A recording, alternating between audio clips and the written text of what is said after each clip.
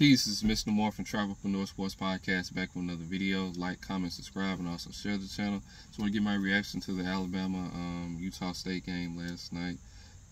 This is about what I expected with Alabama. The offensive line still doesn't look great just yet. Bryce Young's going to put up big numbers again this season. Trayshawn Holden, Jermaine Burton, Kobe Prentice, the star receivers there.